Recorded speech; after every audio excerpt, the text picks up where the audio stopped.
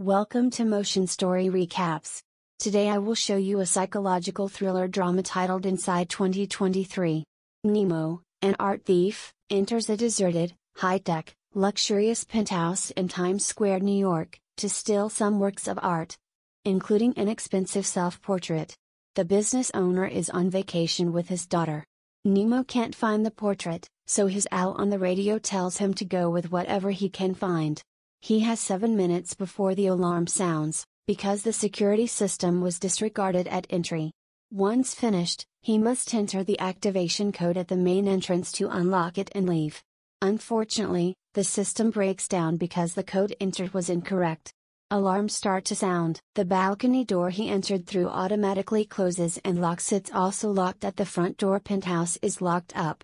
His radio companion informs Nemo that he is on his own and disconnects. Nemo must reach up to the speakers and cut their wires in order to silence them. Due to the loud alerts, except for the lights and the air conditioning, which rises and falls in response to high temperatures, all connections are gone. The water supply was also cut off by the mishap. Nemo is imprisoned inside. As a result, a person must contend with thick walls and glass windows, a metal door reinforced with wood, an unmanaged centralized cooling and heating system as a backup, no telephone connection, and worst of all, no running water. Instead, they are meant to trap anyone who has accessed the penthouse without authorization. However, if the system breaks down on its own after receiving a phone call alerting the authorities, it will appear to take a long time for them to enter the penthouse and free the trapped person. Because he lacks a phone, his mental health is unstable. We now get at our next subject. Food is getting scarce. The taps don't have any drinkable water. The central air conditioning is out of his control. He is unable to even access the balcony. The only things in his room are a tiny pool, an aquarium with 2 unusual fish, and the portraits he's been painting since he was a youngster. He attempts to chisel through the main door's wood, but discovers that it is actually composed of metal. Inside, the windows are made of strong, unbreakable glass. He spends his days eating dog food, biscuits, raw fish from the aquarium and other leftovers, while pondering how to get out. When the refrigerator runs out of ice, he collects water from the sprinklers in the tiny indoor garden. He drinks ice from the refrigerator. He must also contend with the air conditioning, whose temperature changes. It rises to 42 degrees before beginning to drop by 2 degrees. Within the first 20 minutes of the movie, he does realize that there might be a shaft in the ceiling above the large sconce. The rest of the movie demonstrates how he manages to stay alive while attempting to reach the ceiling in order to remove the sconce using his own ingenious means, despite having little to no food and water. However, this will take some time and he is starting to feel the effects of realizing that he is stranded.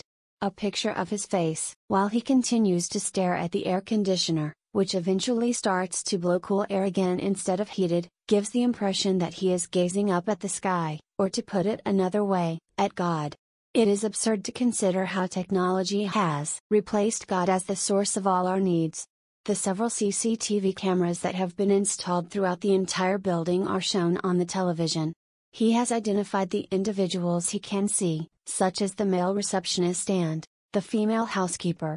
He has dreams about them and even the proprietor, who oddly invites him to stay.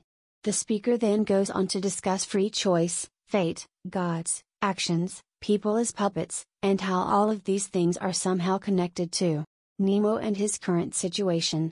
He is obviously a puppet in the hands of technology, which in this case is fate or God.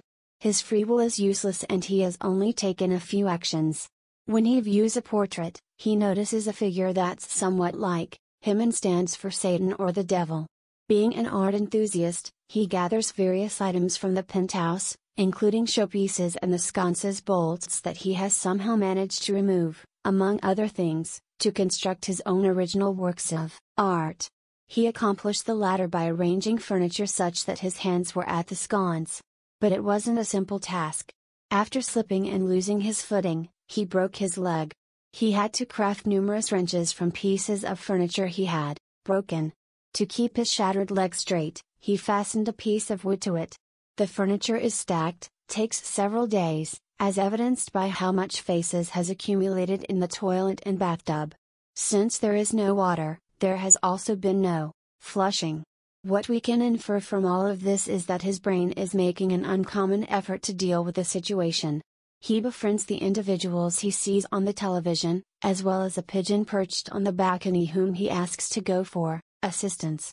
He also paints and sketches on walls, and he has nightmares in which he converses with the owner of the penthouse and the portraits. Thus, the boundary between reality and fantasy starts to blur. Nemo, though, remains steadfast in his intentions that he can express himself screaming, singing and yelling, basically reacting to the suffering he is experiencing. And the sense of helplessness he feels is what may protect him from losing his mind. Nemo succeeds in removing every bolt from the ceiling-mounted sconce so that he can exit through the shaft. His two creations, the smaller comprised of various showpieces and the larger the stack of furniture he used to get to the sconce, are left behind. If we take into account the pile of faces he left in the bathroom, there is also a third piece of art.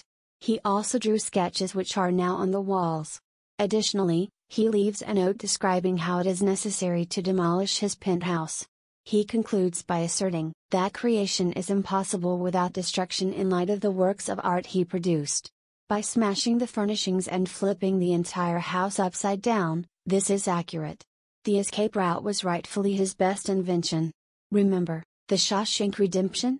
His biggest invention by far was the escape path that he has saved 3 works of art before climbing the scaffold, removing the skylight and disappearing from view. Thank you for watching. Please subscribe for more videos, enable your notification settings, and leave a like to support the channel.